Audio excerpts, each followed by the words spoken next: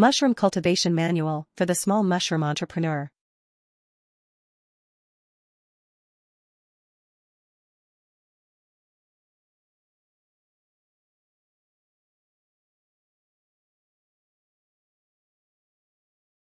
I discovered the world of mushrooms in 1994 during a meeting organized in Beijing by the Royal Academy of Sciences of Sweden and the Chinese Academy of Sciences.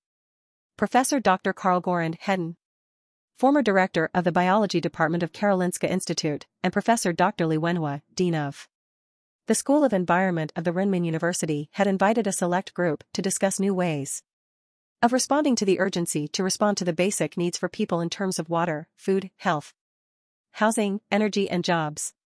As the head of a think tank that was charged with formulating new ideas for business at the United Nations University in preparation of the Kyoto Protocol that was to become a reality 3 years later, I was a student in this room filled with scientists.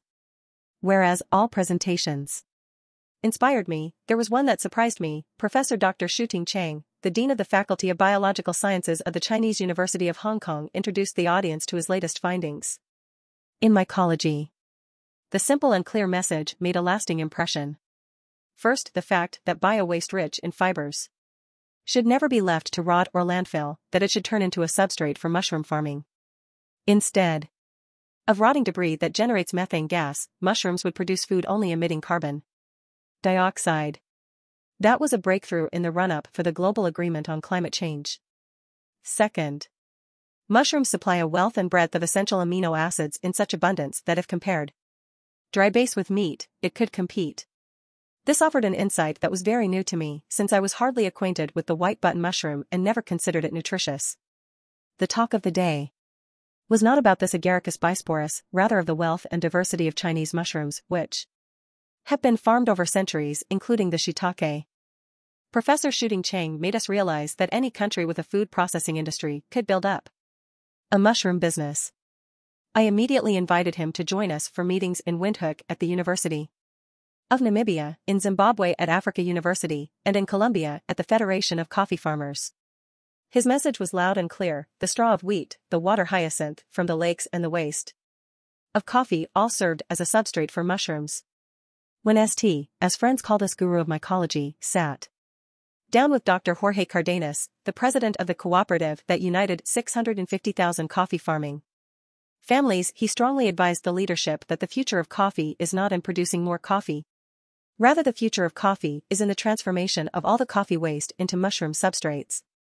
Senecaf, the research center of the Coffee Federation, embarked on a 7-year program and studied every component from the stalks from the bush that need pruning, the pulp that is fermenting off the beans, the silver film of the roasted coffee, and the grounds after brewing was mapped for its use. It was like finding bonanza in a world that was passing through a harsh crisis. Since only 0.2% of the coffee harvest is actually ingested, the opportunities are vast. The key is how to harness this opportunity, either on the farm or at the point of consumption. Fortunately, a network of entrepreneurs emerged around these opportunities. These entrepreneurs were not located in the capital cities and were flush of cash. These were community leaders operating in the periphery of society, like Carmenza Jaramillo in the peri-urban zones of Manizales, the coffee capital of Colombia, and Margaret Tagwara, the laboratory technician in charge of tissue culture who worked with orphan girls in Zimbabwe. Both realized that mushrooms on coffee is not just a biological process, it is an opportunity for a social transformation. Hundreds of entrepreneurs took notice and started small-scale businesses. In the region of El Huila, 90 production centers were started in less than a few years, and in Zimbabwe, hundreds of orphans found a new opportunity in life as the mushrooms provided them food security, which gave them the self-confidence to fight against abuse. When Chito Guevara, one of the first orphan girls to get trained at the age of 11 in the farming of mushrooms on grass clippings, corn cobs and water hyacinth, something that is within reach of everyone, committed to bring this technique to everyone. She traveled throughout the country, and later throughout Africa and beyond, and when she explained at Chipinge, Zimbabwe, to women working the coffee farm for less than $2 per day, that on the waste from the farm it is possible to get food for their children within a few weeks' time, then these women would get up, sing, dance, and do it. The farming of mushrooms once demonstrated that it works, through the cooking of a local dish, enriched with freshly harvested fruiting bodies, is followed up by action. There is no need to write a strategic paper, a business plan, a strengths and weaknesses opportunities and threats analysis, a pilot project, or a technology audit. Farming mushrooms starts with an awareness that you have all what is needed available, and that if you put your mind to it and follow a few basic hygiene rules, then you will be able to harvest, perhaps even for the rest of your life. 20 years later, there are an estimated 5,000 mushroom on coffee farms. While a few have attempted to go for large-scale production, like Citas de Colombia in Medellin, and one exploited the experiences to create a failed network of franchise mushroom farms, the initiatives have been growing rapidly around the world, from farms in Harare to urban initiatives in San Francisco and innovation hubs in Rotterdam, where young entrepreneurs void of any exposure to mushroom farming in the center of the city now have trained 30 others to start their business. Professor Chang was keen on insisting that the farming of mushrooms was half science and half art, and indeed when Chito Guevara farms mushrooms it seems so easy, whereas others have to struggle to get going, but once they master the art, it is a great satisfaction to witness the spreading of something that seems that simple and yet has many hurdles to overcome. The main obstacle is the clarity that farming mushrooms is not just a potential business, it is also an opportunity to transform society beyond climate change benefits. Mushrooms empower people and provide access to healthy food, generating jobs, while transforming available resources, unfortunately considered by many as waste, cascading food and nutrition, addressing fundamental social and ecological issues. While the creation of 5,000 farming operations is by many considered a remarkable result, it is by no means a success. The ZIRI network, this web of thousands of scientists and practitioners from around the world, is convinced that the annual production of 10 million tons of coffee waste that continues to be discarded at farms, industries and cafes or restaurants provides enough material for at least 1 million initiatives. And if we consider coffee, why not consider tea, corn cobs, sawdust, and rice straw, all varieties of biomass that represent an ideal substrate for mushrooms to grow? We quickly see the creation of another 100 million tons of amino acids and the production of perhaps as much as 50 million tons of feed. These are major shifts in our capacity to produce food and respond to immediate needs, alleviating hunger where it is needed most. Every refugee in any camp could learn how to farm mushrooms. And yet, we prefer to supply processed food in aluminum packs. Mushrooms are not just healthy food, mushrooms hold the potential of transforming our modern-day society into an entrepreneurial world, where we succeed in building up a more resilient community first and foremost, because we transform biomass into food, and the waste of this food is most of the time a great feed for animals, cascading nutrition, matter and energy. It allows our economies to grow without expecting our earth to produce more. We learn with the mushrooms how to do more with what the earth already produces. This is a gift we received from our Chinese mentor, and a practice we learned from our African, Latin American and European mycologists who worked tirelessly in propagating this know-how open source, sharing what we learn, and learning from each other in order to offer society a chance to stamp out hunger, generate more jobs and empower young people to have a purpose in life. Mushrooms, conventional food and alternative medicine. Most edible mushrooms have a number of properties in common. The most obvious is their high water content, which varies from 85 to 95% of their fresh weight and makes mushrooms vulnerable for bruising and loss of storage quality. After harvest, mushrooms must be kept cool to prevent water loss and discoloration. When this is not done properly, or when mushrooms are affected by bacteria or parasitic fungi, most mushrooms will have only a very short shelf life, lose their food quality and cannot be sold. The dry matter of mushrooms consists mainly of fibrous carbohydrates and further of proteins, unsaturated fats and a very high number of very diverse compounds, antioxidative polyphenols, vitamins, and inorganic elements as phosphorus, P, potassium, K, and magnesium, Mg. The diverse compounds are present at low concentrations, but their biological effects may be impressive.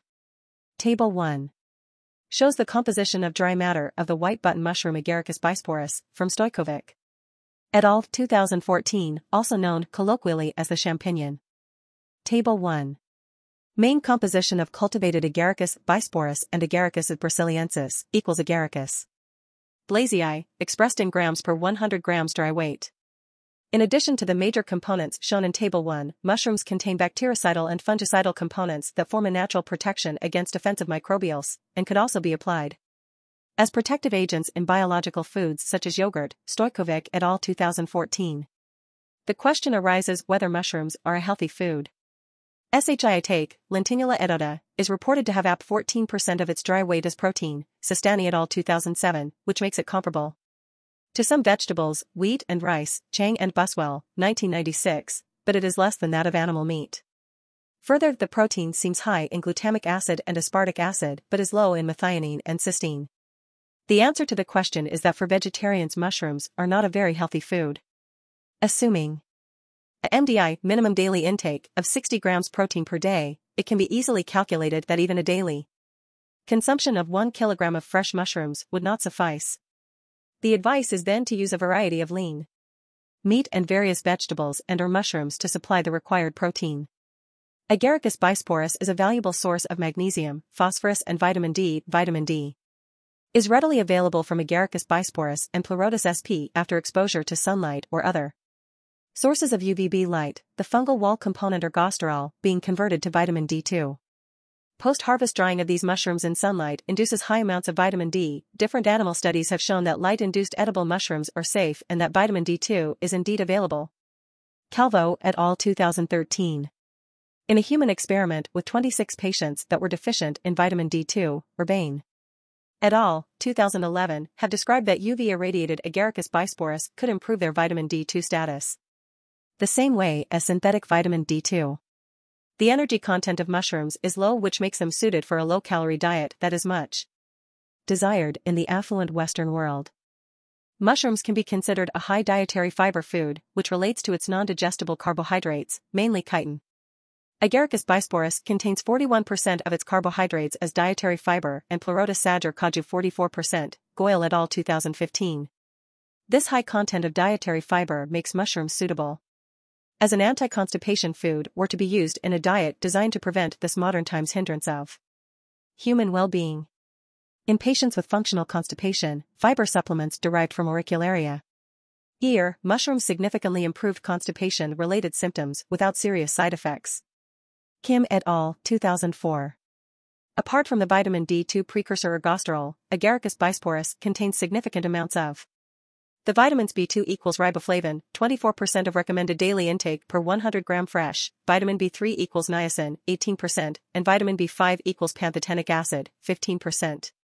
9% of the recommended daily intake of potassium, K, and 9% of phosphorus can be supplied by the same 100 grams of fresh product, from USDA State Route 21. Database. The polyunsaturated fatty acids, PUFA, present in mushrooms are often mentioned as contributing to good health. Up to 80% of the edible mushrooms' fatty acids are of a polyunsaturated nature, Rees et al. 2012, but the amount per serving of 100 grams fresh mushrooms is maximum 0.15 grams of PUFA. It seems not very likely that this small amount can play an important dietary role. Mushrooms as an alternative medicine. Medicinal mushrooms are mushrooms or extracts from mushrooms that are thought to give treatment for various diseases, yet these effects remain unconfirmed in mainstream science and allopathic medicine. In the Western world, i.e. the USA and the EU, they are not approved as medicines for therapy or prevention. Such use of mushrooms therefore falls into the domain traditional Chinese medicine, TCM, or complementary medicine. In spite of the remark above, mushrooms have been employed in Chinese and Japanese medicine for hundreds of years. Ganoderma lucidum, also known as reishi or lingji, was used as a remedy against various cancers for over 500 years, and Lentinula edota, Ueitele, was found to enhance vital energy and cure colds since the Ming Dynasty, Mizuno, 1995. It is only since the 1960s that medicinal mushrooms were introduced in Europe and the USA as possible cure for many diseases, and that has started a search for the validity of the statements about medicinal successes that is still continuing. Mushroom compounds that are causative in presumed medicinal effects are high molecular weight polysaccharides, and a variety of smaller compounds as polyphenols and triterpenes, and many molecules that have possible signaling functions but have not yet been defined. The effects of mushrooms and mushroom components on human and animal health have been studied in vitro as well as in vivo. Tens of thousands of scientific articles have been published over the past 50 years, but up till now no definite conclusions could be drawn whether mushrooms and their components can cure severe disease in humans. The compounds. Polysaccharides are building components of the fungal cell wall. They consist of a long chain of the sugars glucose, mannose and galactose connected by 1,3, 1,4 and 1,6 bonds. Depending on their conformation they are called alpha, alpha, or SS. Beta chains. They can be either water-soluble or non-soluble. Figure 2.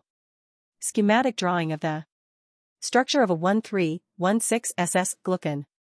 Best known examples of mushroom beta-glucans are lentinin and schizophilin from Lentinula edota and Schizophilum commune respectively. Some active beta-glucans are bound to peptides. Examples are polysaccharide K and polysaccharopeptide from Trametes versicolor. The molecular weights of these materials vary from 10.000 D to 1.5 by 106 D. Polyphenolic compounds consist of large multiples of organic rings carrying one or more OH groups. They have many functions in nature. They can determine color and taste and are also involved in the oxidative status of organisms as they can give off oxygen or bind oxygen depending on pH and oxygen supply. The polyphenols are the main antiion prooxidants present in mushrooms. They can also specifically combine with cell membrane or nuclear receptors and be responsible for intracellular signaling effects. Figure 3. Schematic drawing of T polyphenols. Comparable compounds are present in mushrooms. Triterpenes or triterpenoids are carbohydrates consisting of one or more pentacyclic, 5-ring structure. In animals and fungi their biosynthesis is through linosterol. They form a structural part of the cell membrane and they could be involved in signaling by binding to cell membrane receptors. Although many have been extracted from medicinal mushrooms, the functions of most are not known. Well known examples of triterpenoids are the ganideric acids from Ganoderma lucidum. Effects of mushroom compounds. Effects of polysaccharides. The biological effect of mushroom polysaccharides is attributed to their recognition by immune cells, leukocytes, and membrane receptors as dectin-1, the toll-like TLR receptors and/or the complement receptor CR3. Binding affects the proliferation and differentiation of the cells and determines thereby their function in immunity. 1,3,1,6 beta-glucans are the major immunomodulatory polysaccharides. They determine the activity and the direction of the immune system. Mushroom polysaccharides can activate innate immunity and cause the secretion of pro-inflammatory cytokines such as TNF-alpha, tumor necrosis factor alpha, IFN-gamma, interferon-gamma, IL-1-beta, interleukin-1-beta, from immune cells like macrophages, natural killer cells, NK cells, and T lymphocytes. Dendritic cells, DC, are the phagocytic cells of the innate immune system, and they present the antigens they absorb to the start point of the adaptive immunity, the T helper cell. When gastric or colorectal cancer patients were supplemented with PSK 1 month after surgical resection, PSK was reported to shift the T helper cell's balance, Th1/Th2, toward Th1 dominance, resulting in increased cytotoxicity for cancer cells. When Th1 is high, the immunity is shifted to inflammatory effects. When Th2 is high, the effect is immunosuppressive. Inflammation forms a defensive barrier against infectious disease and growth of abnormal cells such as cancer. Anti-inflammatory, immunosuppression activity could prevent and possibly soften the overactive immunity in various autoimmune diseases and allergies. Bactericidal and fungicidal effects. Mushrooms can be easily colonized by bacteria and fungi. During evolution, they have adapted to these threats by developing defense mechanisms. Many mushrooms extracts show antimicrobial properties. Agaricus blazei extracts showed mics and MBCs that were equal to or better for inactivation of P. aeruginosa than those of ampicillin and streptomycin, Stojkovic et al. 2014. Anti-quorum sensing. Many pathogens use the formation of biofilms as a defense against their host's immune system and against antibiotic treatment. Biofilms are vast bacterial populations in a host that are protected by a layer of polymeric substances. Biofilms use quorum sensing for their protection, a bacterial coordination system that allows density-dependent cell-cell communication. Considering the rapid spread of multi-drug resistance, the development of new antimicrobial or antivirulence agents that act upon newly adapted microbial targets has become a very pressing priority. Agaricus blazei and also Anonitus obliquus chaga were found to have antiquorum sensing compounds next to more common antimicrobials, Sekhoacha et al. 2014. Application of these findings awaits techniques for large-scale production and purification of antiquorum sensing compounds. Antioxidant effects.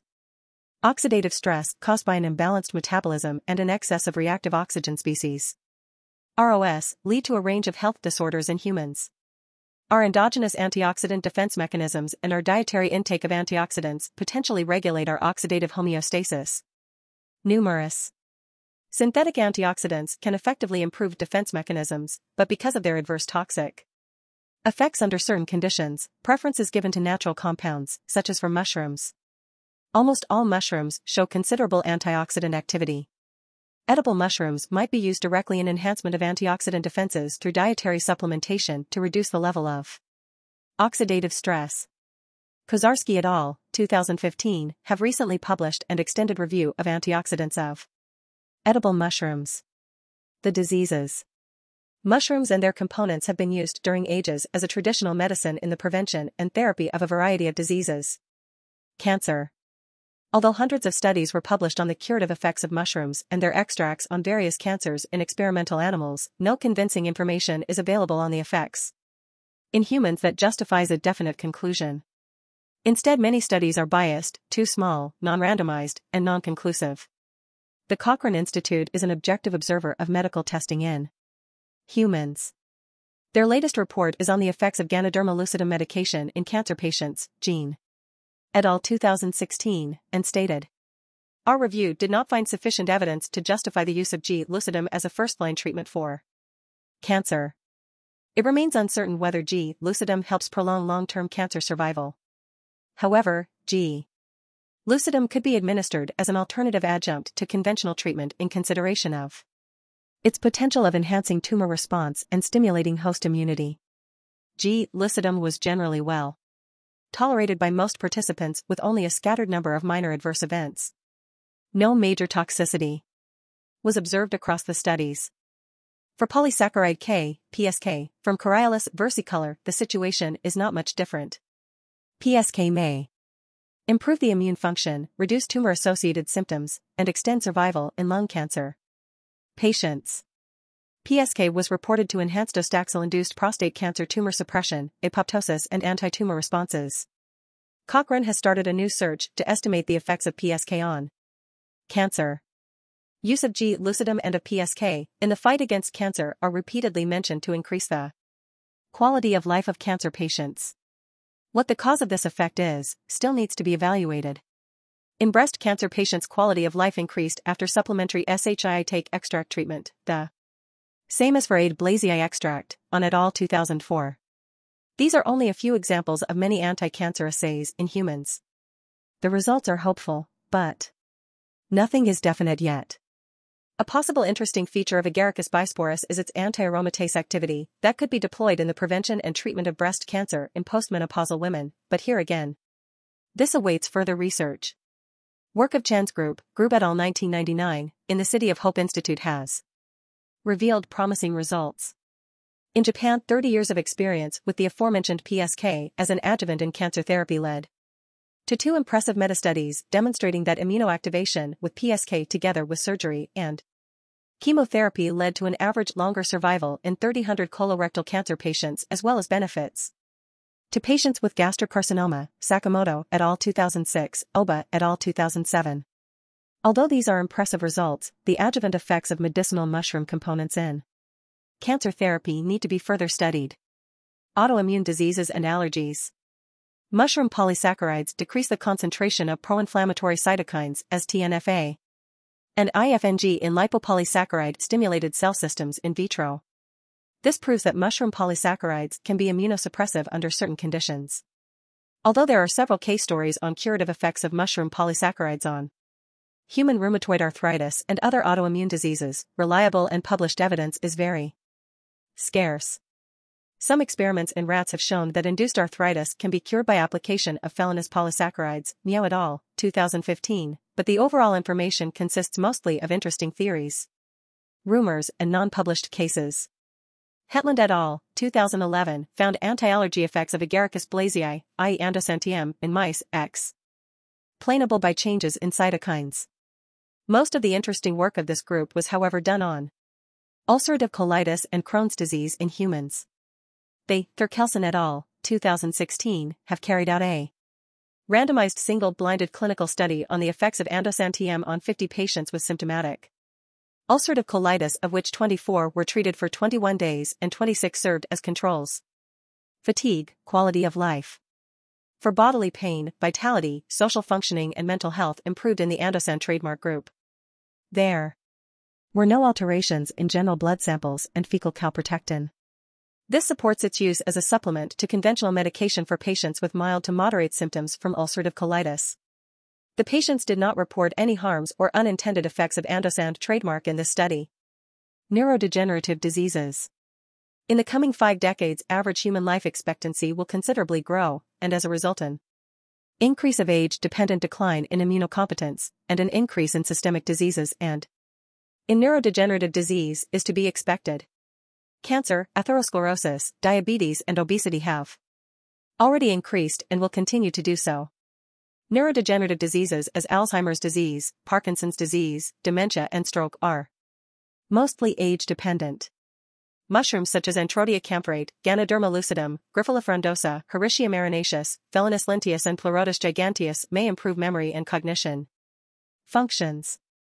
The mushrooms, either extracts from basidiocarps/mycelia or isolated compounds, reduced beta-amyloid-induced neurotoxicity and had anti-acetylcholinesterase, neurite outgrowth stimulation, nerve growth factor, NGF, synthesis, neuroprotective, antioxidant, and anti-neuro-inflammatory effects, Fawn et al. 2015. Felinus lentius ethyl acetate extract containing mostly polyphenols was found neuroprotective in vitro by reducing oxidative stress and preventing apoptosis, Choi et al., 2016. In mice with experimentally induced stroke, intraperitoneal treatment with antioxidative P. igniarius polyphenol extract at low concentration caused a reduction of the infarction volume by 62.2% compared to untreated mice, Swabjikian et al., 2015. No reliable data concerning the effects of mushrooms and their extracts on human neurodegenerative disease are available at present. The observation that higher dietary intake of vitamin D2 was associated with lower risk of developing AD among older women could possibly relate to a higher intake of ergosterol from sunlight-exposed dried mushrooms. Further information on the possible use of mushrooms against neurodegenerative disease can be found in the excellent review article of Fawn et al., 2015. Diabetes. Diabetes type 2 is a rising problem in the modern world. Lifestyle, diet and genetics are causal in the development of obesity and diabetes type 2. As many conventional drugs show adverse side effects, a search was done for potential effects of mushrooms in treatment and prevention of diabetes. So far there is only a single statistically reliable study published on the effects in humans. Su et al., 2007. Performed a clinical randomized double-blind placebo-controlled trial with 72 Chinese subjects who had proven diabetes type 2 for over a year and who had been taking gliclazide and metformin for over 6 months. They showed that treatment with 1.5 grams of Agaricus blazei extract per day for 12 weeks improves the insulin resistance of the patients from 6.6 to 3.6 in the homeostasis model assessment for insulin resistance.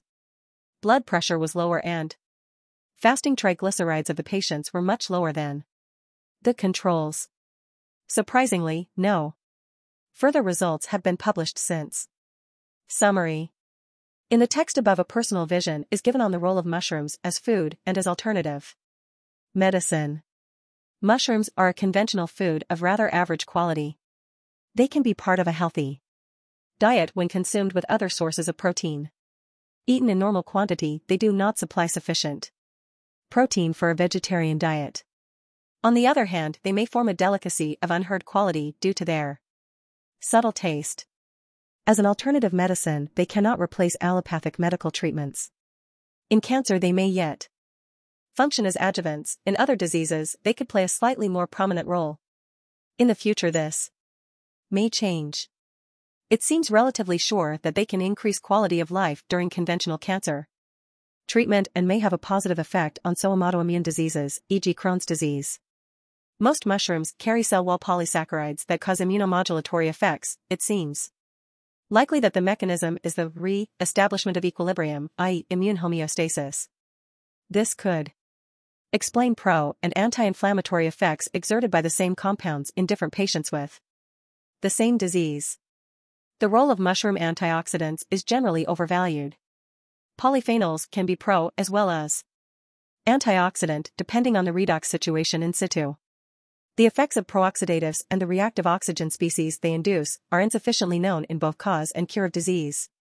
Receptor/ligand interactions are still between mushroom compounds, e.g. fatty acids and triterpenoids and others. And animal cell membranes should be studied and may rapidly lead to more understanding of the role mushroom compounds may play in human and animal health. I have not tried to give a complete overview, I have scavenged fragments from Scopus. References in description. Mushroom substrate preparation. The first, and probably most important, step in producing white button mushrooms, i.e. champignons, is proper substrate preparation, involving a two-phase composting process prior to spawning.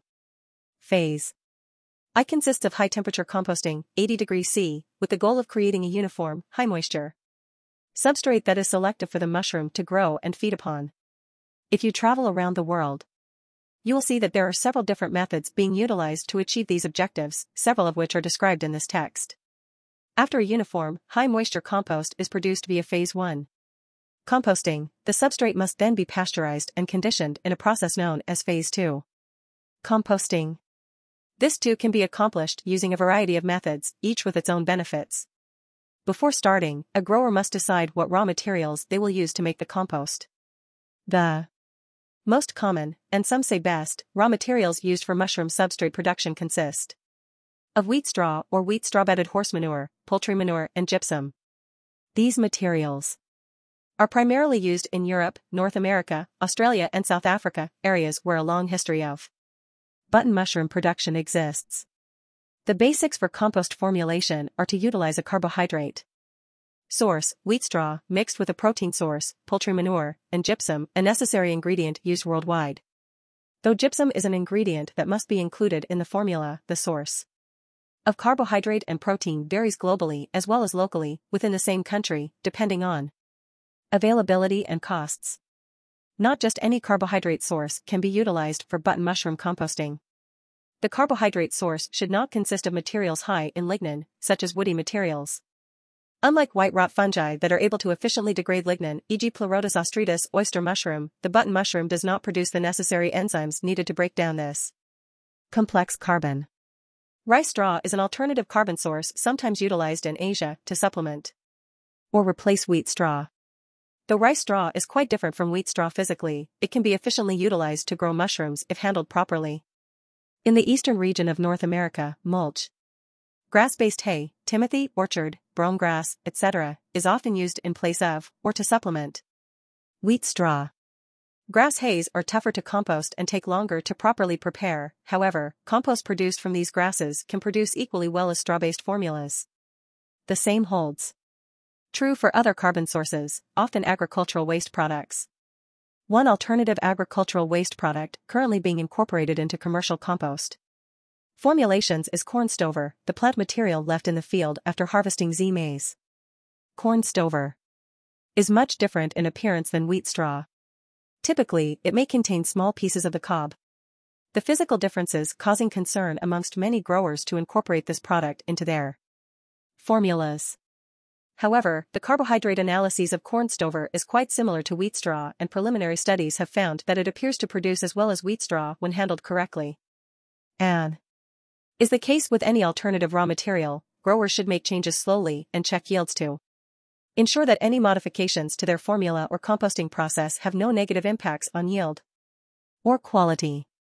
Since corn stover is physically larger, lower surface to volume ratio, initial work that we've done at the university has been studied utilizing a longer composting period to allow for adequate breakdown and ensuring adequate moisture holding capacity compared to a 6-day phase 1 composting period with wheat straw.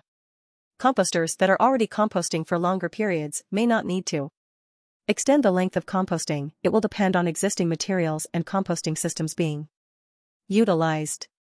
Similarly, alternative nitrogen sources to poultry manure can be used based on availability of raw materials. Poultry manure is typically used because of the readily available supply and low costs. Vegetable meals, soybean and cottonseed, can be used to replace poultry manure as can ammonium sulfate and synthetic fertilizers. However, even if formulated for the same nitrogen content, varying nitrogen sources can impact the amount of ammonia produced during composting. Ammonia is beneficial in substrate preparation, and it can have significant impacts to conditioning during phase 2 composting.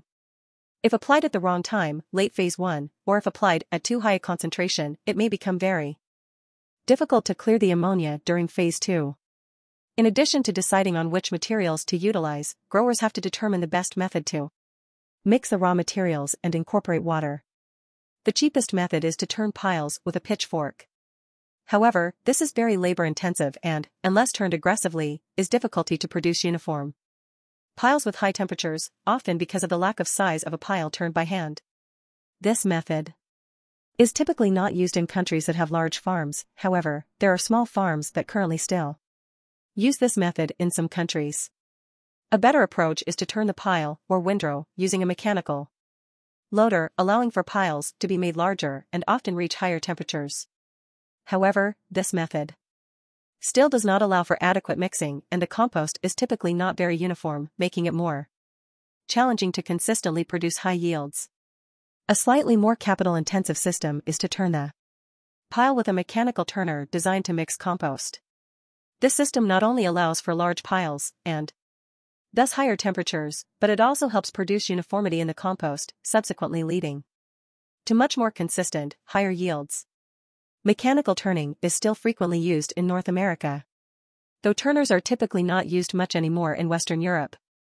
The newest technology, and most advanced system, is to produce compost using a forced aerated system in a structure known as a Phase 1 bunker.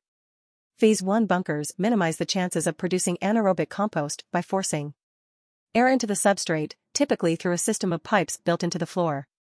These systems allow for more flexibility when adding water to the substrate and may reduce the time needed to compost. This flexibility and quality comes at a substantial cost for the engineering and building of these units.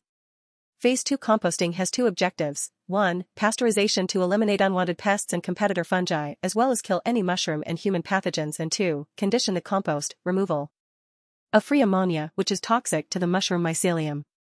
Phase 2 composting can be achieved in a growing room, whether cropping in trays or beds. The Phase 1 substrate is filled into the beds or trays inside of the growing room, and compost temperatures are raised to approximately 60 degrees Celsius by injecting steam into the room. Temperatures are then lowered to approximately 48 degrees Celsius to allow for conditioning to occur.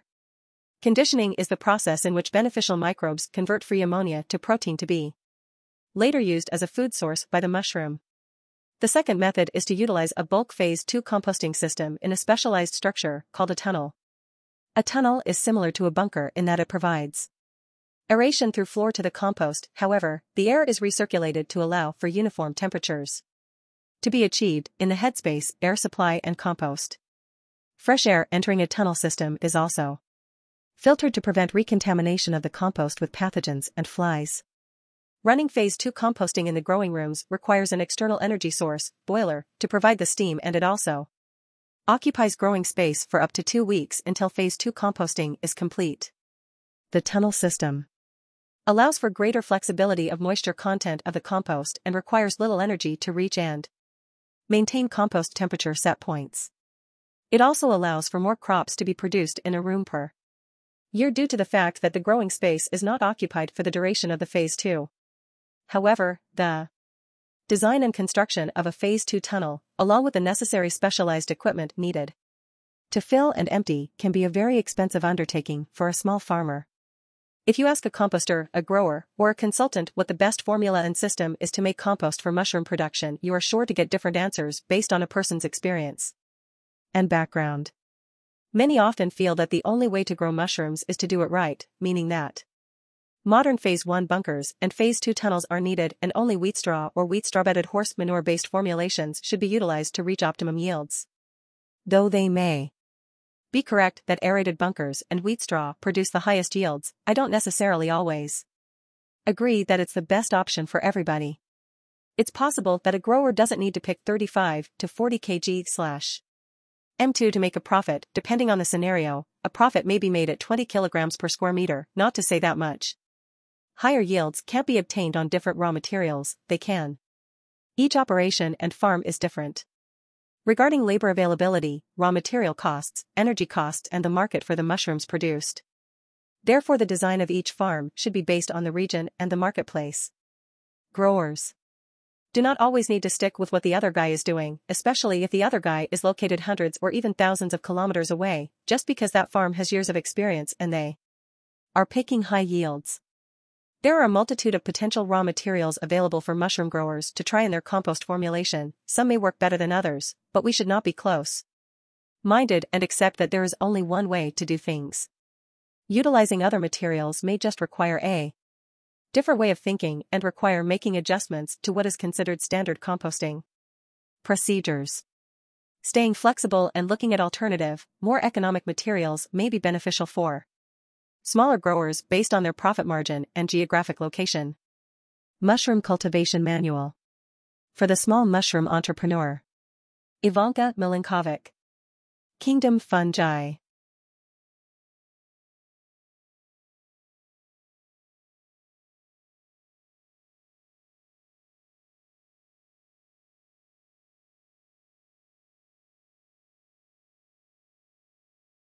Mushroom cultivation seeks to recreate natural processes in controlled conditions.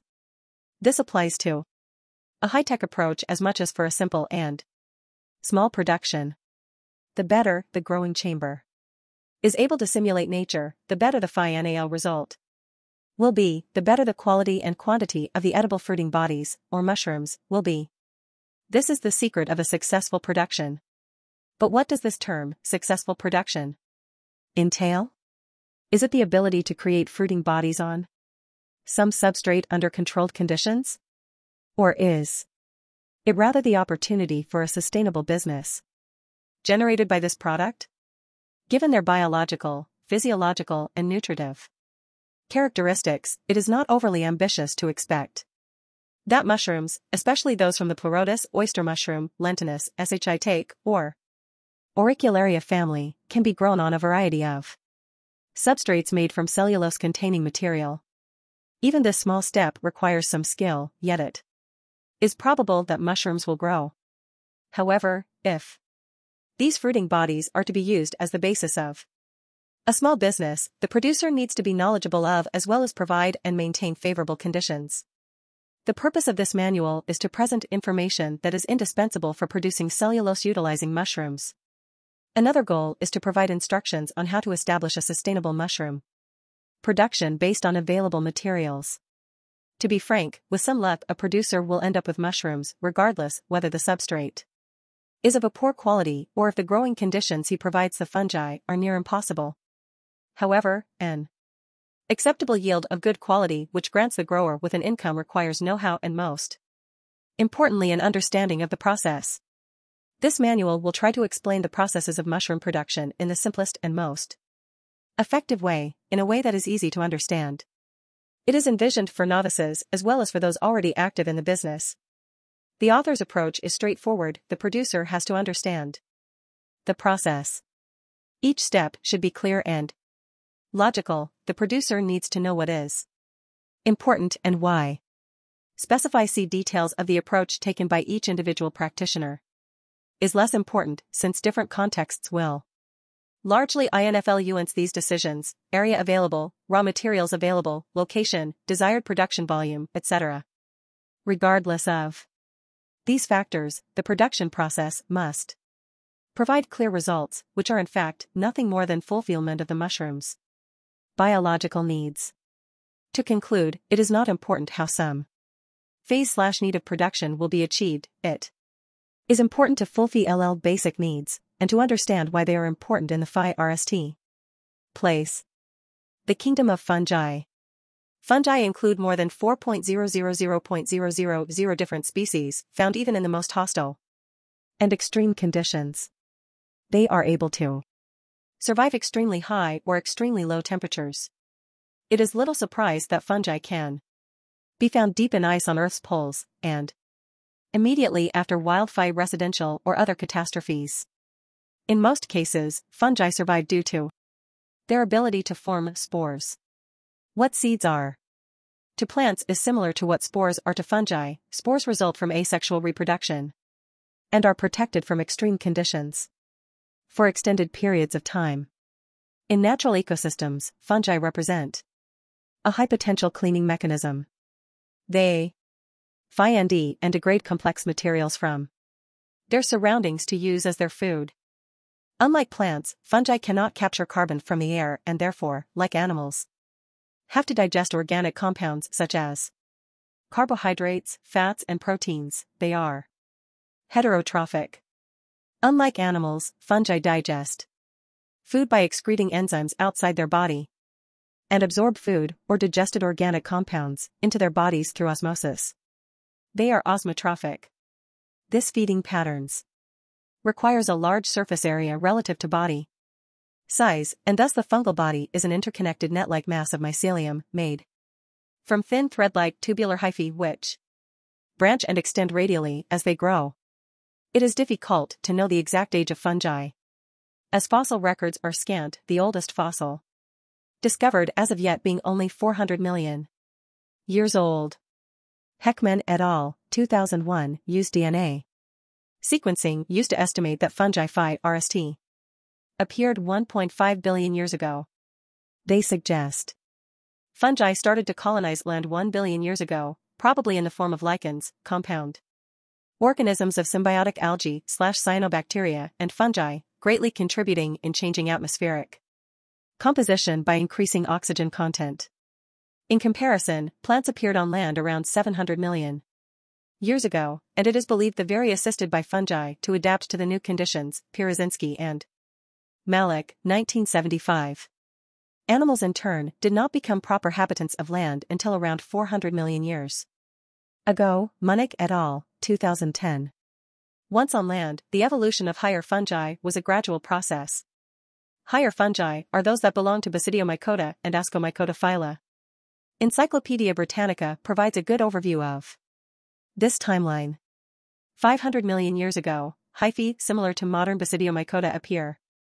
300 million years ago, fungi with characteristics similar to Ascomycota and Basidiomycota phi-rst appear. 130 to 200 million years ago, fungi with easily recognizable mushroom-fruiting bodies appear. The Assembling the Fungal Tree of Life project identify at 558 taxa in 430 genera, 68 orders and 5 EE. Phyla, Lutzoni et al., 2004. However, the phi-ELD of fungi classify cation is wide and due to contemporary molecular methods, novel findings and reorganizations are to be expected. And, as all mycologists will tell you, there is certainly many more fungi that have not been discovered than those that have. Mushroom producers are interested in those fungi species that can be seen with naked eye, known as macromycete or mushrooms. Systematically speaking, most of the species that are interesting for the cultivator, because they are edible and can be cultivated under artificial conditions, are in the class Agaricomycetes, order Agaricales. Although cultivated and edible mushrooms can differ morphologically, biological classify cation clearly points to common characteristics. Without considering cell morphology and sexual reproduction, which is the basis for the biological classify cation, we would like to emphasize that all species from the class Agromycetes have the same life cycle. All mushroom species that are of interest for producers and gatherers go through two phases in their life cycle. 1. Mycelium growth, also known as vegetative phase, and 2. Fruit body formation or the germinative phase. When conditions are right, fungal spores germinate into a single cell which extends, multiplies and branches to make hyphae. A mass of hyphae interconnects into a web to make mycelium. This is the mushroom body, and it will keep on developing as long as the conditions for vegetative phase remain favorable. From the perspective of mushroom production, spore fertility is the most important characteristic of the hyphae. Mycelium generated through spore germination can either be fertile, able to form a fruiting body, or sterile, unable to form a fruiting body. Spore fertility depends on the mushroom species or a biological mechanism called the recombination process that occurs during the moment of spore formation. Sterile mycelium is only able to form a fruiting body in case that it encounters another hyphae of a different sex type, wherein it become fertile. Only fertile mycelium has the necessary morphological characteristics that will enable efficient and robust growth. In the vegetative phase, fungi colonizes its substrate through mycelium growth. In the moment of stress, it can be any large deviation from the optimal conditions, the mushroom will switch to an other developmental phase, from the vegetative phase to the germinative phase. The final result of this phase is the edible mushroom. The germinative phase has one important purpose, and that is spore formation.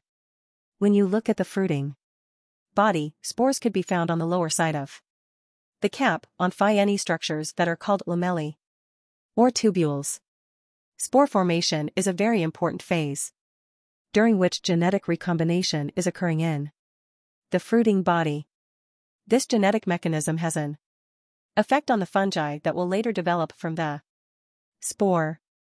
Special envelopes protect the spore, enabling its prevalence in unfavorable conditions. After all, fruit body formation is a response to the unfavorable conditions.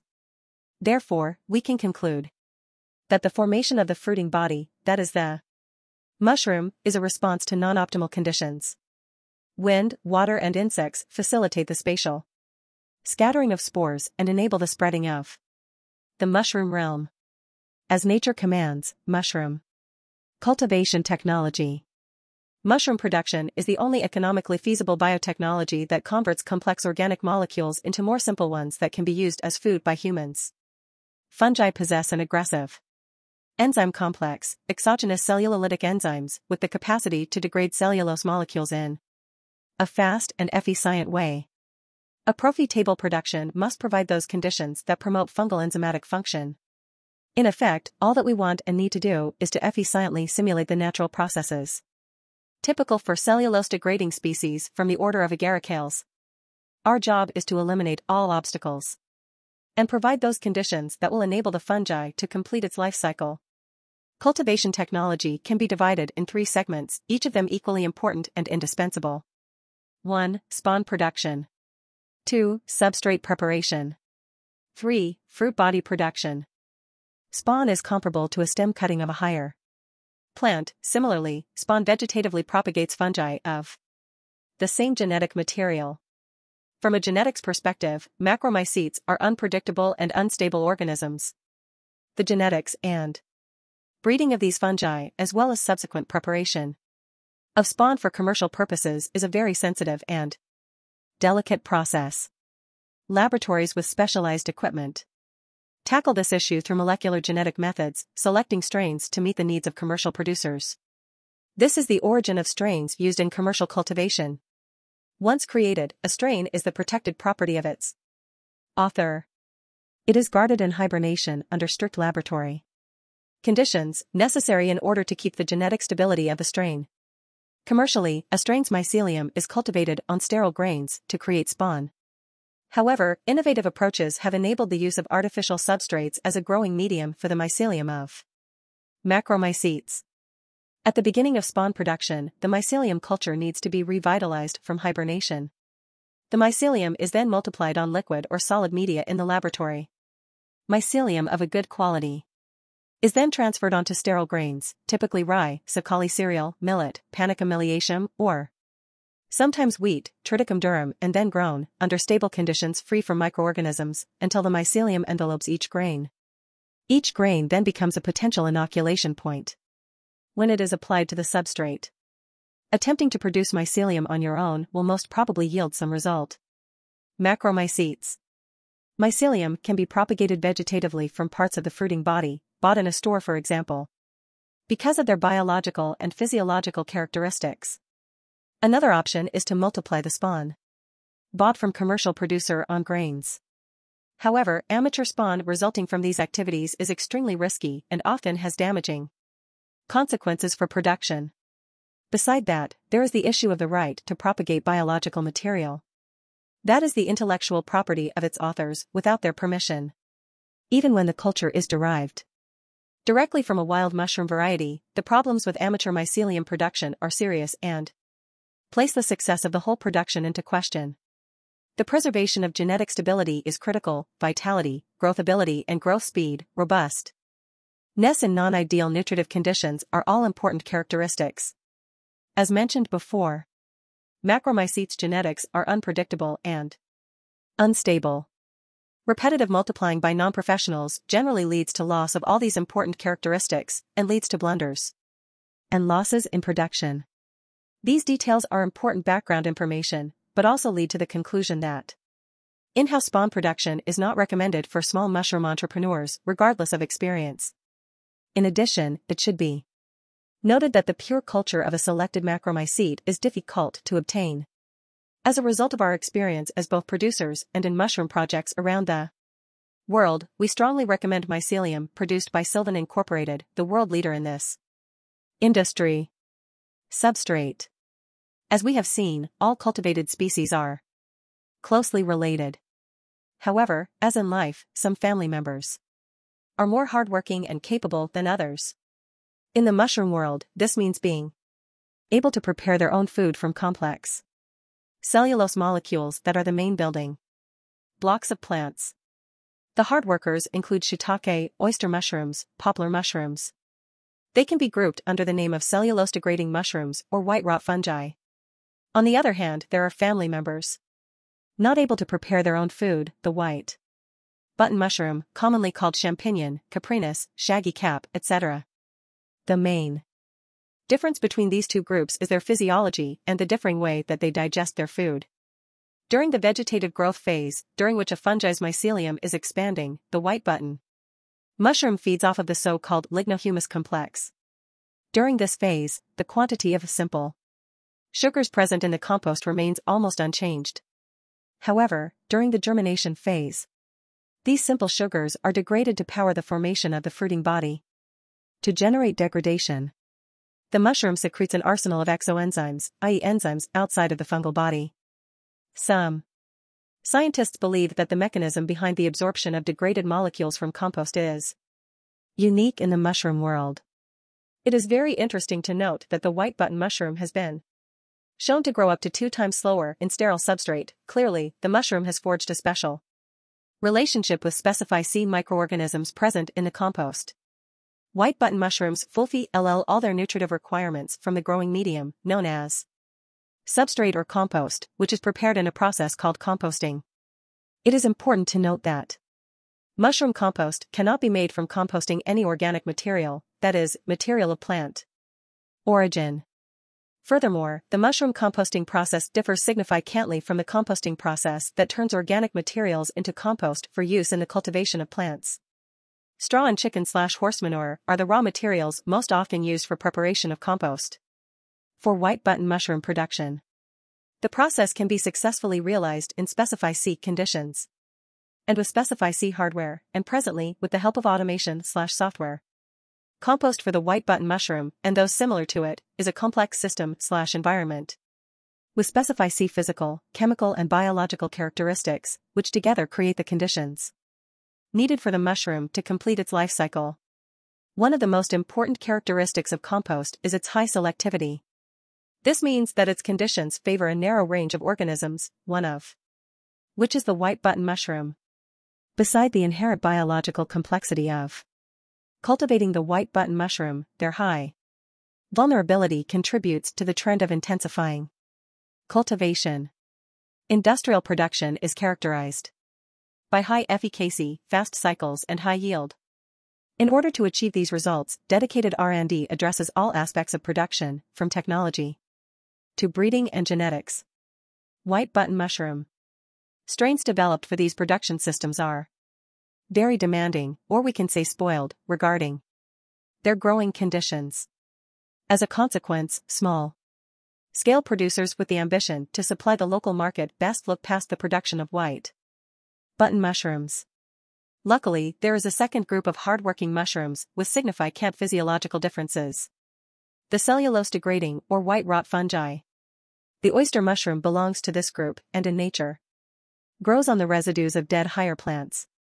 Their vegetative growth is driven exclusively by their own enzyme complex. Given sufficient moisture in the material, enzymes degrade complex lignocellulose molecules into simpler molecules that the mushroom can make use of. The fructified cation phase does not have specified nutritive requirements. These characteristics are exploited for production processes of white rot fungi species. In a controlled environment such as that of a growing chamber, the oyster mushroom requires these very elements, cellulose-containing material, to provide energy, and sufficient moisture content of the material to enable enzymatic activity. Another important point that requires attention of the producer is eliminating the enemies of the oyster mushroom. In most cases, these are other fungi that feed off of similar components like the oyster mushroom. They are biologically more robust and resistant and easily outcompete cultivated mushrooms. How to choose raw materials. White rot fungi are cultivated on cellulose-containing materials. The lignocellulose complex, which contains cellulose, is a structural material. Materials rich in lignocellulose include woody plants, from which sawdust, wood chips, or even logs are used for mushroom production. Grains, from which straw is used for mushroom production. Other plants with solid stem, from which hard stem pieces, branches, etc., are used for mushroom production. And husks from coffee beans as well as brewery spent grain, coffee waste, coffee are used for mushroom production. People often ask if they can use greenish plants or greenish parts of plants, for example, leaves, for mushroom production. The answer is no. A short reminder, oyster mushroom and other white rot fungi grow exclusively on the lignocellulose complex. The greenish part of plants, those which would stain your hand green upon being squeezed, cannot be a raw material for the production of substrate since they do not contain the lignocellulose complex. The PhDAssociate criterion to identify a suitable material for mushroom substrate is the amount of cellulose it contains. The material needs to be available to the producer, located nearby, and there must be a way to transport it. Simply put, sustainable production of oyster mushroom and cellulose-degrading species can only be achieved if suitable cellulosic material is available up to 30 kilometers away from the production site. The reason for this is simple: raw materials for mushroom substrate are lightweight and bulky, and long distance transportation is not economically justified addition. Thus, the choice of raw material for substrate is dictated by its availability and how easy it is for the producer to collect it. The second criterion, no less important, is its cleanliness. This term as it is used here means that the material should be free from dust, dirt and other impurities that do not contain cellulose. Examples include an orange peel in coffee waste, green leaves among branches, cellophane amongst straw. The term also refers to lack of microorganisms like molds that can be seen with the naked eye, and that the material was not intensively treated with chemicals during its production or handling. The presence of molds can be easily observed, but the situation is quite different for the presence of chemicals or a high heavy metal content. Some protective agents used in contemporary plant production have the effect of preventing fungal growth on their byproducts after harvest. In these cases, it is possible for the fungi to successfully grow on a contaminated substrate, but the chances of absorbing pesticide residues along with its food is high. In the end, such negatively enriched mushrooms will end up on our plates. The only way to address these issues is to develop a relationship with the supplier, or to find out how the material was produced or handled. In the urban context, mushroom production on coffee waste is very popular and attractive. Given the variation of type and quantity of coffee consumed across cultures and possible challenge to efficiency of collection, this material can be complemented by or replaced with brewery spent grain from the local mini breweries, good quality cardboard without plastic, any cut branches from parks, etc. In rural or peri-urban areas where straw, sawdust, or corn cobs are available, these materials should be prioritized since mushroom production with them is more secure and easy to handle. The substrate preparation process. Substrate preparation for the oyster mushroom and similar species needs to fulfill several conditions. Competitors that use the same food source as our mushroom must be eliminated. Access to cellulose in the selected material. And sufficient moisture in the material/substrate. Based on experimental knowledge, long-term experience, and understanding of the biology and physiology of white rot fungi, the above-listed goals can be achieved with a large variety of processes in different conditions and circumstances. Common sterilization and pasteurization processes will not be emphasized as the basic, primary, and only possible ones. Elimination of potential competitors. Most problems that occur during the production of mushroom substrate relate to this aspect. Producers design their processes to achieve pasteurization or even sterilization of the material designated for substrate. Of course, there is no doubt that these approaches can contribute to a successful production. However, both of these processes intensively consume energy and thus entail a high cost. Also, the effects of these treatments on other key production parameters has to be taken into account. For example, pasteurization with steam dries out the material. Finally, substrate after it is subjugated to pasteurization/sterilization will most likely be exposed to open air at some point, after which the intent behind these expensive processes is lost. The recommended approach to eliminate potential competitors is to expose the material to ample and intensive washing using clean water and letting it fall out through the material. The water used for this process can be reused for other activities on the farm or in the household, but it cannot be reused more than once. For substrate washing, the water will contain impurities that were washed from the material. The water can, however, still be used to maintain the level of moisture in the air in the cultivation chambers.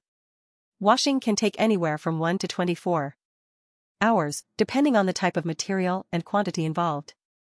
Simply put, one can tell the process is finished when water coming out from the material is clean, ensuring cellulose availability and sufficient moisture in the substrate.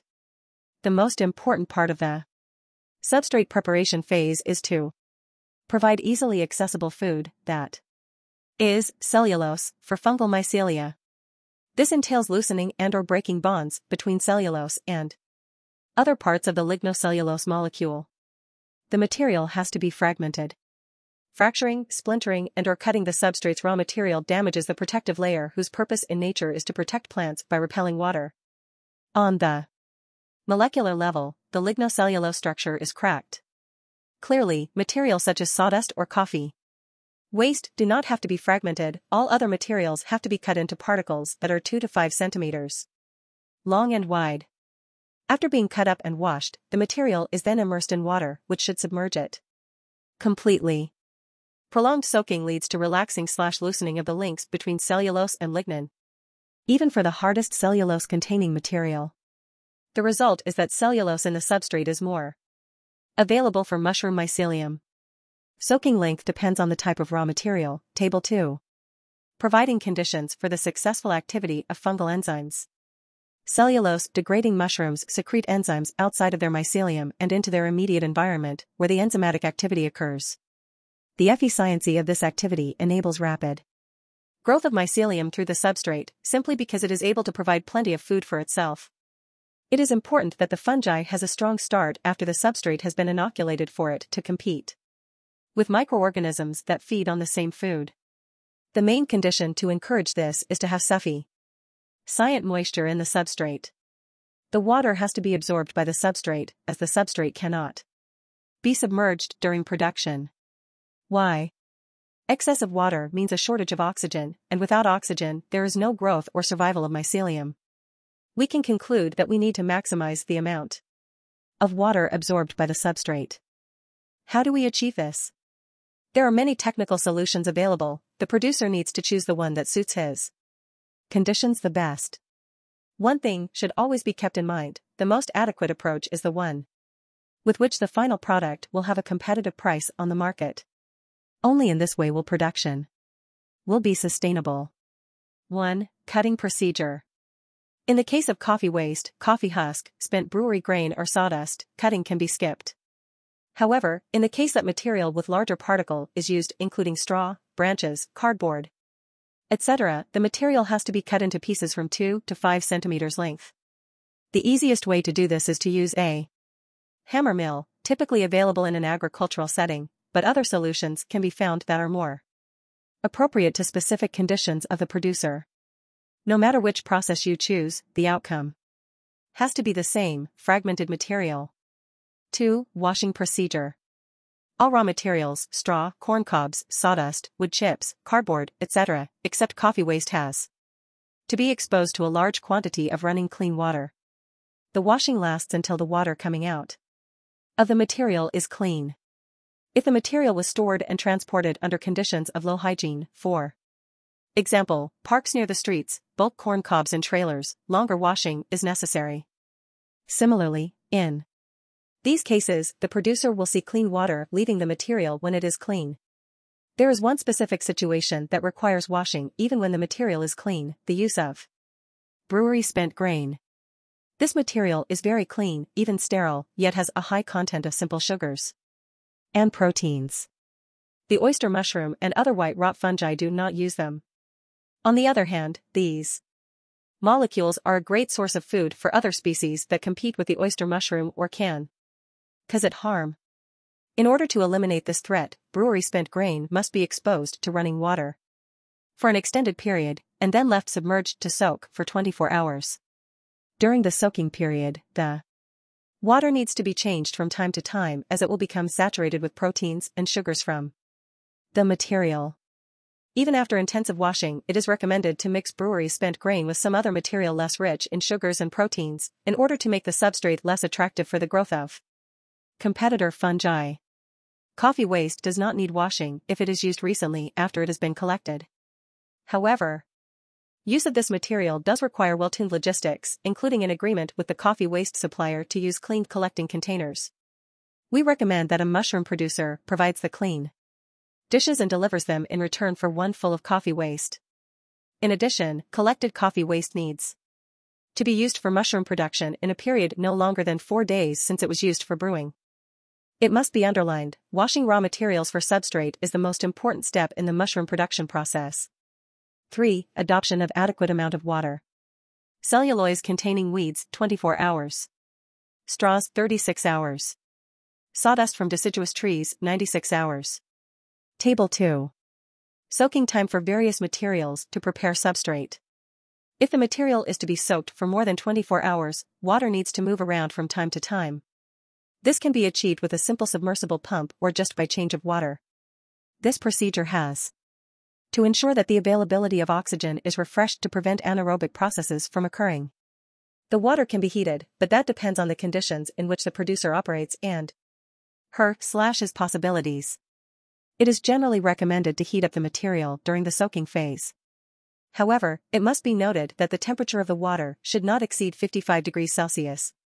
The reason for this limit has been repeated several times in this text and must always stay prominent in the mind of the producer. Financial feasibility. Heated water is better absorbed by the material. Thus, its lignocellulose bonds are loosened more efficiently, resulting in a shorter substrate preparation process. However, heating water does not achieve pasteurization. That is a completely different approach. The goal of the mushroom producer that is in tune with biological rhythms of the process is to provide food for the white rot fungi, not to kill the microorganisms present on the food source. Even if you would like to do this, it is very difficult to achieve in a small-scale production. After soaking, excess water has to be eliminated from the substrate because it diminishes oxygen availability, which is crucial for the growth of mycelium. If the producer decides to use coffee waste, special attention has to be paid to the amount of moisture. He must ensure that this material did not lose the moisture that it acquired during the brewing of coffee. If indeed the material is too dry, then it has to be carefully soaked using fine filter bags. We will remind the reader that a crucial goal of substrate preparation is to provide adequate moisture in the Substrate, which is absolutely necessary for the function of cellulose-degrading enzymes that provide the fungi its food. 4. Inoculation. Hygiene is the basic and most important condition that has to be fulfilled during inoculation. It is also important to check if the substrate is cold. The substrate's temperature must not exceed 20 degrees Celsius during inoculation. This process must be conducted in a clean space, sheltered from the wind and from insects. Spawn bought from specialized producers has to be broken into small pieces with clean hands. The next step is to mix spawn with the substrate, 2.1 kilograms of spawn, 3L, to 100 kilograms of substrate. It should be noted that spawn is typically measured by its volume, L. Spawn needs to be mixed into the substrate slowly and evenly, by hand or some other convenient tool. A uniform spread will ensure that mycelial growth from the inoculation points will interconnect as fast as possible into a single organism, leaving little resources for competitors to grow. No matter which material is used to prepare the substrate, the mushroom producer must pay attention to its pH. Optimal pH is between neutral to slightly alkaline, a range more suitable for cellulose-degrading mushrooms than for competitors. We recommend the addition of about 0.5% CaCO3 in tiny grumps during the step of substrate and mycelium mixing. The substrate is then packed into the polyethylene, plastic, bags. They must not be biodegradable because the mushroom will degrade them during its growth. The bag's dimensions are not a critical issue for production, but the general recommendation is 60 to 70 centimeters high and about 40 centimeters width. It is important to note that small bags holding 1 to 2 kilograms of substrate are not recommended for production, except in the case that inoculation is only for fun. Substrate in bags that have a smaller volume easily loses moisture and this complicates fructification. The thickness of the bags is more important. It should allow the substrate to be firmly packed into it without ripping. Before the bags are packed, they need to be perforated. The cutting should be made in the shape of cross, with the dimensions 2 by 2 centimeters. The distance between the perforations should be about 25 centimeters. Mushroom cultivation. As was already mentioned, mushroom cultivation is the simulation of natural processes in a controlled environment. The greater the degree of quality with which natural conditions are replicated in the growing chambers, the better the result that can be expected. In order to understand the cultivation process and the parameters involved, the producer should think about the natural environment in which edible, medicinal and all other kinds of mushrooms can be found. First of all, they cannot be found in places where water runs or lies in puddles. Mushrooms inhabit humid places, away from direct sunlight. The same principles must be applied in the production chamber. One must not focus on high humidity or produce puddles in growing unit. Secondly, mushrooms cannot be found in places where air currents can be felt or are intense. Similarly, artificial conditions must avoid intense or uncontrolled flowing of air. Thirdly, when is it that we find mushrooms in nature? It is always after a sudden change in the environment, like that following rain or a storm, when the air is refreshed. These conditions have to be replicated in cultivation chambers to ensure that mushrooms mark undisturbed and good growth. Fourthly, mushrooms that are convenient for cultivation do not inhabit extremely hot or extremely cold places. This means that the temperature in the growing unit should be between 15 and 25 degrees Celsius.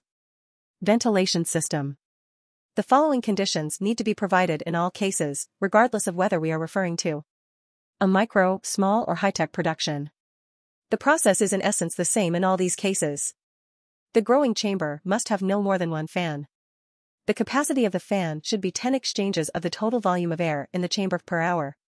If the room, for example, has an area of 25 m2 and is 3 m high, volume of 75 cubic meters, the fan's capacity should be able to exchange 750 cubic meters of air per hour. The fan is placed within a mixing box whose bottom is movable. It can be lifted up and down. There is a vertical duct coming out from the bottom of the box. The end of duct away from the mixing box has no closing on its end, opening to the growing chamber and located near the floor. At the same time, the mixing box is located up against the wall of the growing unit, with an opening to allow the fan to freely draw in air from outside. The bottom of the mixing box has a damper, which when lifted allows the fan to pull in air from the bottom of growing unit, i.e. above. the ground, into the mixing box. On the other hand, when the damper is closed, the fan will draw in only the outside air into the mixing box with its full capacity. The mixing box may be improvised or constructed in a sophisticated manner, however the main structural design that enables its basic function has to be maintained. The figure below shows a mixing box. Heating or cooling air for the growing unit is achieved by using heat exchangers installed in the mixing box. It is not allowed to use air conditioning units. Why? As has already been stated, moderate airflow is a must for successful mushroom production. Another fan will increase the speed of airflow and result in no mushrooms. The fan should be set up to blow air into a polyethylene tube whose diameter is equal to the fan's diameter, placed across the ceiling of the growing unit. The tube should be perforated with the holes in 2 rows, positioned like clock hands pointing to 1:30 and 10:30 if one is facing the opening of the tube. The end of the tube should reach the other end of the growing chamber and be tied in a knot, forcing all air to flow through the holes. In this way, we assure even airflow in the chamber and guarantee that each cutting on the bag of substrates receives an equal amount of good quality air. Air humidity. Humidifying a growing unit can be achieved simply by pouring water on the floor. Using sprinklers or nozzles for this purpose is not recommended. However, the need for additional air humidity may arise. As during hot periods when cooling is necessary, remember how much water is drained from air-conditioned rooms in the summer. This can be addressed by a so-called water curtain. In other words, air that enters the growing chamber is forced to pass through a curtain of pouring water or a wet barrier, thus absorbing moisture as it enters the growing chamber. At the same time, the water curtain lowers the temperature of the incoming air, achieving a double effect of humidification and cooling on hot days. Organization of space. Besides providing microclimatic conditions, the organization of space is vital. The positioning of racks and shelves has to be carefully planned. Cellulose-degrading mushrooms do not require shelves, which can entail high expenses. Instead, hooks and racks can be used. It is important to always have in mind that mushroom cultivation is nothing more than the simulation of natural processes. Rapid airflow should be avoided, and thus the amount of substrate in growing unit must be optimized. 1 cubic meter of space must not contain more than 20 kilograms of substrate. How the substrate is arranged is not important. The cultivation process. Mushroom cultivation begins at the moment of substrate inoculation with spawn and can be split into 2 phases. Incubation phase. The incubation period is when all the small pieces of vegetative mushroom body scattered in the substrate as spawn during inoculation continue to grow in order to interconnect with each other. At the same time, surely other microorganisms like molds are also present in the same substrate and grow as well.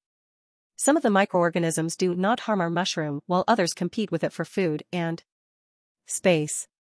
In order to encourage efficient growth of our mushroom's mycelium and to give it an advantage over competitors, key parameters are addressed and optimized during the substrate preparation step. However, once in the cultivation chambers, additional steps must be taken during the incubation period to support the mushroom. Firstly, temperature in the chamber must be maintained between 20 to 22 degrees Celsius. The inflow of fresh air is completely eliminated by closing the damper regulating inflow of fresh air from outside the cultivation chamber. The floor needs to occasionally be covered in water to maintain air moisture. In such conditions, mycelium will grow rapidly and after 3 weeks the whole substrate will be covered by mycelium. The smell in the growing unit should be pleasant, of mushrooms and forest litter, and certainly not of dankness or mold.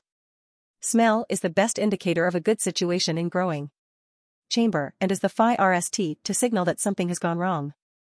Fructify cation phase. After about 3 weeks, around each cross-shaped hole cut into the bag there will be a thickening of mycelium, tracing the shape of the hole. This is the moment for a dramatic change in microclimatic conditions in the growing unit to simulate a storm. In effect, we mimic conditions after the rain inflow of fresh air. This means that the fan should work at full tilt.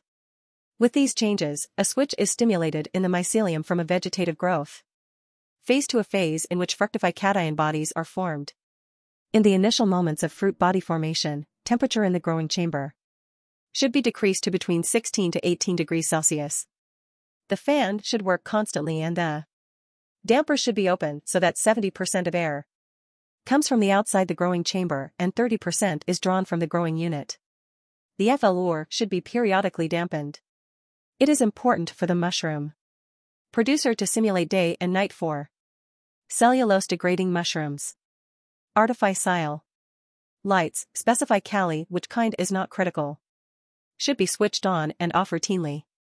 3 to 4 days after fructification was initiated, mushrooms will start to appear in bunches from the holes in the bags.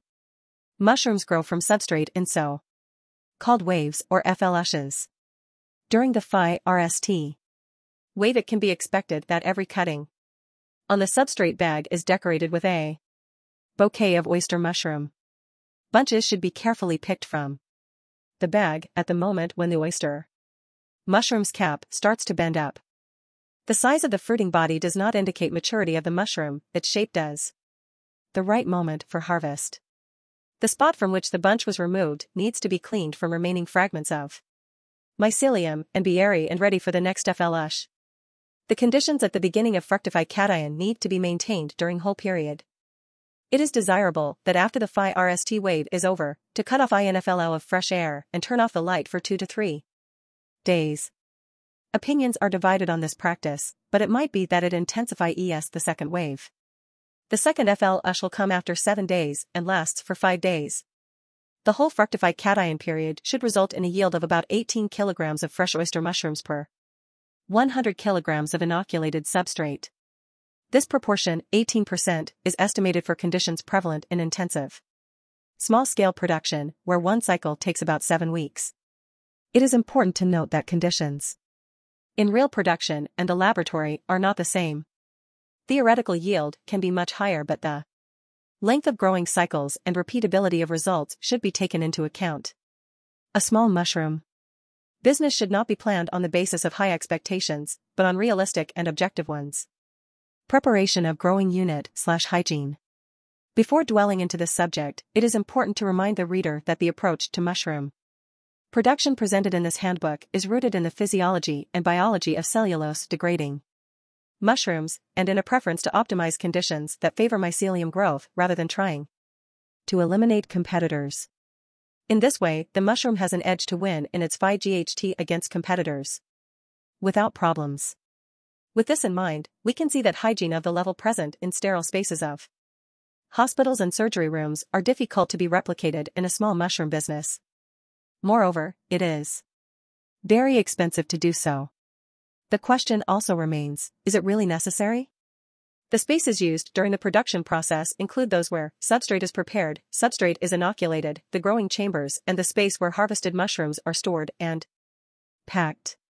Simply put, all these spaces must at all times be clean and neat. The space in which substrate is prepared needs to be washed after the step is completed, making sure to remove all fragments of substrate. All containers and accessories that were used have to be cleaned. After washing, these materials should be dried and put back into a space designated for their keeping. The space for inoculation must also be cleaned every time after the step has been completed. The producer must take care that little bits of mycelium do not remain hidden out of sight. Before the next inoculation step starts, the working surface should be disinfected, for example, with 96% alcohol. Of course, household products for disinfection are also acceptable. If the working space for substrate preparation, as well as for the inoculation, is too large and it proves difficult to maintain as in a household, then the best alternative is to use copper sulfate, IECUSO4. Of course, this substance is used in addition to intense cleaning of the workspace before its application. Instructions provided on the package for its use should be followed. Hygiene of a growing unit. The growing unit, which houses the inoculated substrate, must be as clean as a kitchen. At The end of the previous production cycle after the bags of spent substrate have been ejected. The growing chamber must be carefully cleaned of all fragments and sediment, large and small. This includes all that can be seen with the naked eye and remains from the recently completed production cycle. After this, the chamber is to be washed. For this purpose, it is important that the growing unit was initially located where this is possible. Washing is conducted only with water from a municipal water supply or another source which provides clean/filtered water. Clean growing units must be occasionally painted before new substrate can be put in. Painting is needed only when dark spots can be seen in the corners of the chamber, implicating the emergence of molds. Regardless whether a chamber is painted or not, after cleaning it is necessary to heat the chamber to 18 degrees Celsius for the 24 hours and then apply a mild copper sulfate treatment. This is a classical approach in the battle against molds, and it is best to follow instructions available on the packaging. During cultivation, the growing unit should also be treated like a clean kitchen. Do not leave waste. Do not enter with dirty footwear and maintain everything clean and tidy. We must not forget that we are producing food, and doing so by emulating nature, with the knowledge that nature does not have anything sterilized. Similarly, we can conclude that we also do not need sterile conditions. Problems in the production, in situ. There are always problems that arise during production, and there always will be. Cultivation of oyster mushroom is specified C in the way that few remedies exist once the substrate has been inoculated. Therefore, the small mushroom entrepreneur should be aware of the most common problems they will face, provided in the following list. It is also important to understand the problem and its cause to avoid wrong remedies, which unfortunately often make a situation worse than it is. 1. Poor mycelium growth emanating from spawn, in the substrate bag. Mycelium starts to grow from spawn fragments and suddenly stops. The substrate does not change color or show signs of contamination. The cause, poor chemical composition of raw materials, full of pesticides and/or additives. Mycelium fails to grow from the spawn, and it turns green in color. The cause, old/poor quality spawn was not properly stored, moisture is too high in the substrate or spawn was inoculated while substrate temperature was above 30 degrees Celsius. Sporadic growth, wherein mycelium grows well from some spawn fragments and not at all from other fragments. The cause, unequal substrate quality, often due to unequal moisture content but also possibly due to raw materials used for the substrate. Pay attention to equally mix spawn equally when inoculating substrate. If the substrate begins to change color before it is incubated in the growing unit, this implies heavy presence of pathogens or competitors. It is likely a problem with the quality of raw materials used for the substrate. This is a good occasion to accentuate that if mycelium has already covered the substrate up to 50%, as visible from the outside of the bag, it does not have to be ejected from the growing unit. Our mushroom is a strong fighter and it is likely to best its competition at this point. However, the substrate bag should not be open to avoid the spreading of competitor/pathogen spores. 2. Poor fructification.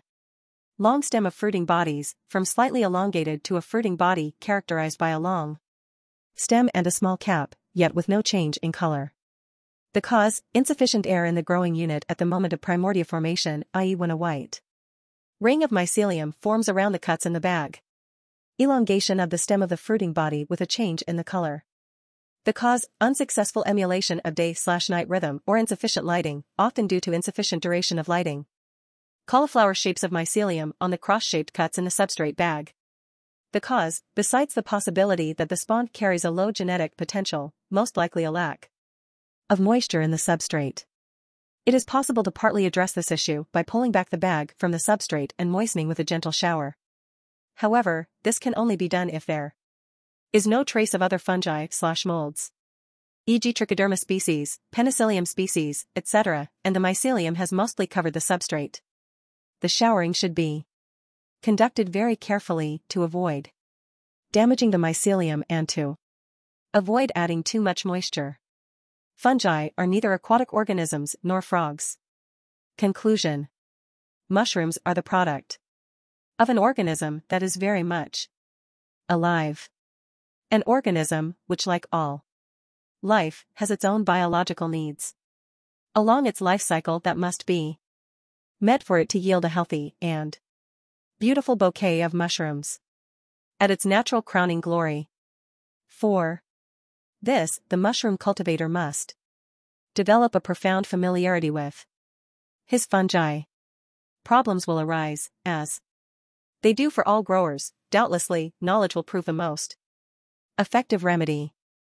In this book, we provide the fundamentals of mushroom cultivation in the form of a manual based off of years of experience in various contexts, from highly automatized, almost laboratory conditions to simple straw-roofed production in tropical mountains, and everything in between.